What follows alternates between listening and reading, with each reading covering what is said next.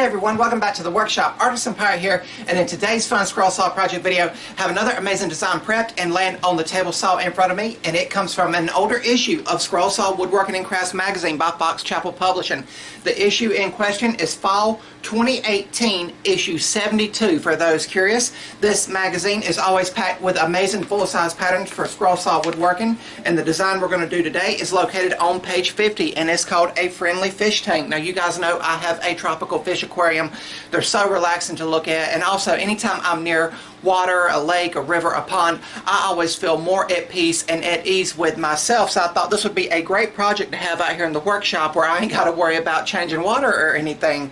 The design is by Dan Wilkins, and it depicts two styles of it. There is one at the top made out of exotic and hardwoods. It looks really, really beautiful and exquisite and everything. But then at the bottom here, showing versatility of a pattern, they have one that is also painted.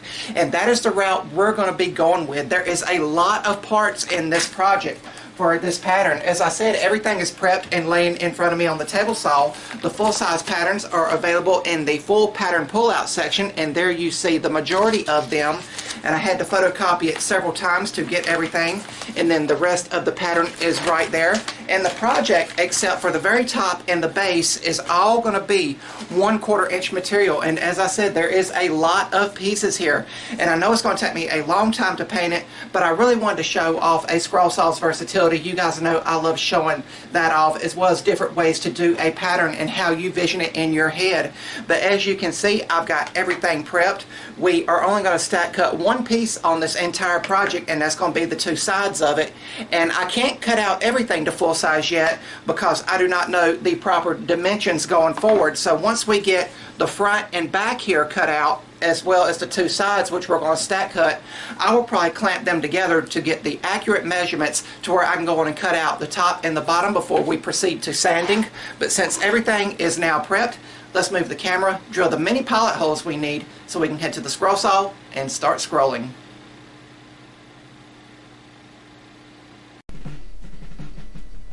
And over here on the workbench, we are taking the Seiko Scroller's drill and drilling out all of the pilot holes for internal cutting. And you will note that I have a backer board behind the scroll work to prevent blowout of the pilot holes on the reverse side. And there is several interior cuts on this project, but as always we will take our time. And once all of the pilot holes are drilled, we will head over to the scroll saw and begin scrolling. And I will begin by cutting out the frame of the aquarium. Here I am cutting out the front window where you'll be able to see everything.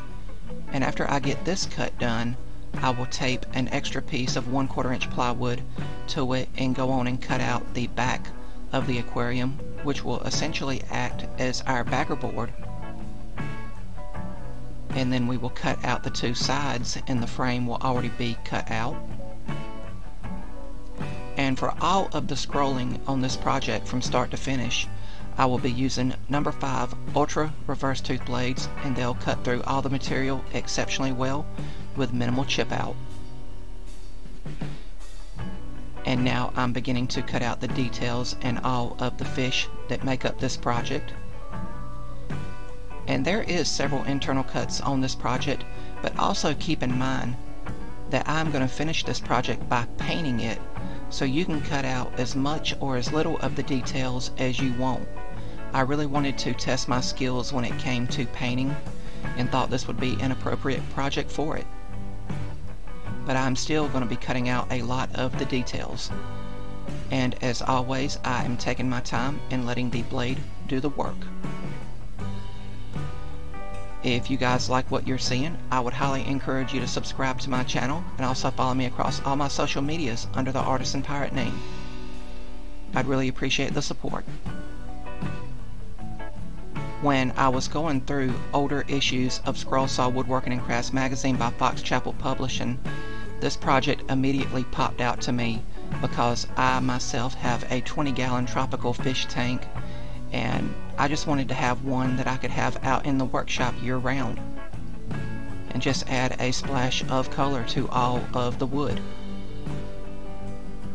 But all in all, for all of the scrolling and cutting out the top and base, which we'll do when we get done scrolling and sanding everything, that took me around 2 hours to do. I was just lost in my world, and I had on some good music. And you will see that I have my little red plastic bin over to my left, and I'm putting all of the pieces into it so I can keep track of everything. I didn't want to lose none of the small pieces. And the project also has a lot of veining in it, and that's simply where you just run the scroll saw blade into a cut line and then back it back out while the scroll saw is still running to create a line of detail. And you can see me doing that now to one of the fish.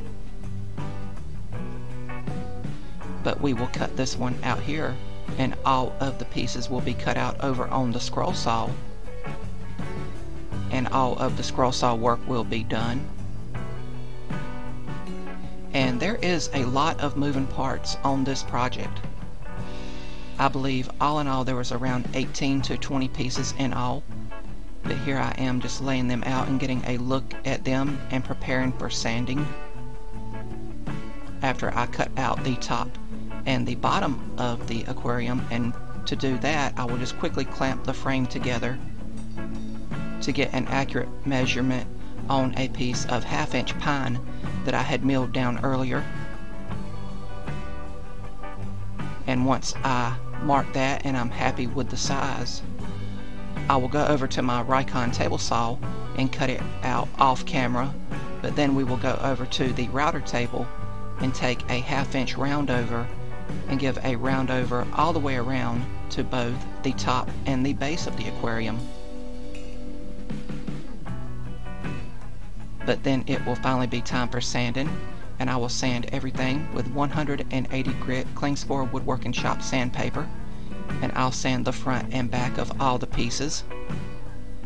And I sanded the bigger pieces here, and for all of the smaller pieces we went back to the workbench with a sanding pad, and again 180 grit sandpaper, and sanded the front and back of all of the smaller pieces. But then it was time to begin painting, and I took all the pieces into the train room just because this little table here is at a more comfortable height to paint everything, and I'm using basic acrylic craft paints. And you can let your imagination run wild here. I just use some bright colors. The tropical fish tank is always very bright and vibrant. And again, because I did not do every single internal cut that the project did require, because I was painting it, I could add as much or as little detail as I wanted with the paint. But it took me a few days to paint everything. It took time for all the pieces to dry before I could flip them over and do the other side. It was just when I found a bit of free time where I knew one side had dried, I came back in and added more color and detail. But after everything was done, and I was happy with how everything looked, it would finally be time to head back into the workshop and begin assembly.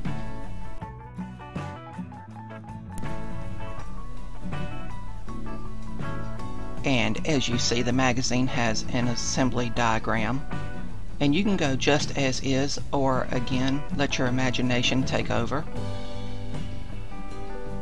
And I'll be assembling everything with medium grade CA glue and activator, and I'll still use the spring clamps from time to time to make sure everything is held in place. But keep in mind, not all of the painting is done. And again, the CA glue basically cures instantly with the activator, so assembly went fairly quickly. I was just glancing at the magazine, but also placing things where I thought they looked nice and that the colors really complemented each other. But after every little bit, I stepped away for around 5 minutes to make sure everything was dry and cured on the gluing side, and then I would come back and proceed. But this was just a fun project to make and really test my skills when it comes to painting. I know I just kind of stain and spray paint a lot of my projects, so this allowed me to really let the creative juices flow. And for the base and the top, I just kind of eyeballed it. I didn't take careful measurements or anything. But after gluing these final pieces here in, it was once again time to go back into the train room and do all of the required touch-ups. And anytime you paint wood in small parts like this and then assemble it, you will always chip away some of the paint. It's just the nature of everything. So I tried not to let myself get frustrated if the paint was nicked or anything, and I done all of the touch-ups here. But once all of the touch-ups were done, and this dried around 2 hours, I took it out into the springtime sunshine and gave it several coats of Rust-Oleum clear gloss, and when that dried, the project was complete.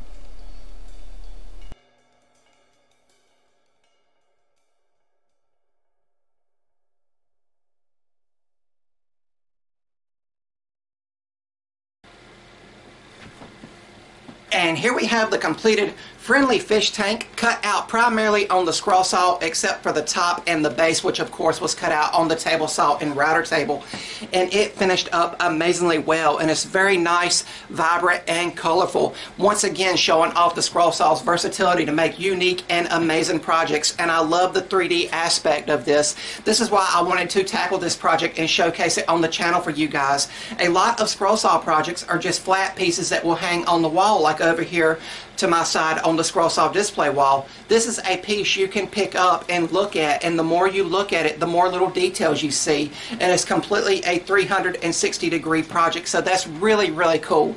I painted it with the same acrylic craft paints that I paint all of the 3D printed models that I make and document over on all my social medias, but really, really cool. Again, the colors are very vibrant, and it just represents the nice springtime and the approaching summertime, so really, really cool.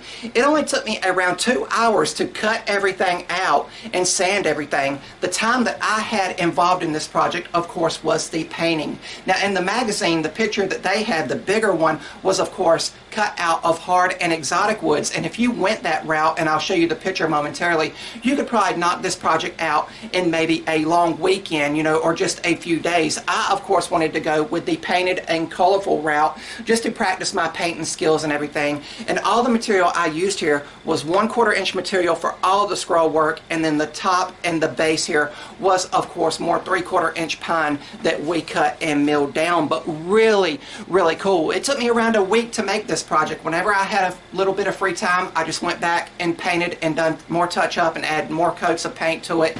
And you know, you can go as wild as you want to with the painting here. Of course, it is the painted route. The hardwood route, it probably would not take as much time, but I'm really, really happy with how it came out. Of course, you can easily tell all of the decor, the sand at the base of it, and all of the individual colorful and beautiful fish. I did glue the algae eater there at the very front because in my personal 20-gallon tropical fish tank, they are usually stuck to the front of the glass or on the side or just floating around on the rocks or somewhere, so I thought that would just be a nice visual to glue him on the front there. The algae eaters and then the snails at the bottom that crawl around everywhere, in my opinion, are some of the funniest and most visual fish in the fish tank. You know, the others just swim around as fish do, but really, really cool. If you are unable to have live animals in your house or your apartment or wherever you may live, this would be a great option to have something if you're an animal lover. Of course, I love the aquatic and maritime lifetime stuff. You know, like I love sharks, I love support and conservation for stuff like that. And this is just a nice visual representation that can stay out in the workshop to remind me of the tropical and aquatic life. But really, really cool. Everything came out nice, and when I put it together, I did not know that there was going to be all this negative space here in the front. Of course, when I put it together, I went back and I painted it to look like the coral sand and everything. If you wanted to and go the extra mile for more visuals, you could put some sand down here with like some resin or something, or you could even glue in some small seashells or something like that, and you could even drill a hole in the back if you wanted and add an LED light to really give it a nice visual representation. But really, really cool. The design that I made this pattern from comes from Scroll Saw Woodworking and Crafts magazine by Fox Chapel Publishing. It is Fall 2018 issue 72, and all of the full-size pattern is available in the pattern pull-out section that is included in the magazine. And I want to give a special thanks to Dan Wilkins for designing this beautiful tropical piece. Again, here is the hardwood version, and again, if you went this route, if you had all the exotic woods at your disposal, it would also be beautiful. And you can see in some of the details here, I did not cut out each and every one of the small intricate details. I could have totally done that over on the scroll saw, but I wanted to practice my painting skills, and I hope you guys like the colors and the designs I went with. And then at the bottom here in a smaller picture, there is where I got the inspiration to do the painted design. And then on the following page is, of course, how to assemble it and everything. So really, really cool. Thank you, Fox Chapel Publishing and Scroll Saw Woodworking and Crafts magazine, for amazing content like this. I know this is a little bit of an older magazine from 2018, so it may be harder to find if you would like to tackle this project. But I hope you guys like the manner in which I've done it, and I thank you guys for following along. Again, it's a little bit more involved project than I typically do here. If you would like to see more projects like this, please let me know down in the comments below. But I had a lot of fun making this project, and I hope you guys like watching me make it. If you're new here, please subscribe to the channel, and also follow me across all my social medias under the Artisan Pirate name. As always, links to contact me as well as all my social medias will always be linked down in the description box below these videos. That's about all for this one, and remember guys, if I can make it or do it, so can you. I'm the Artisan Pirate. Take care, and I'll see you guys real soon.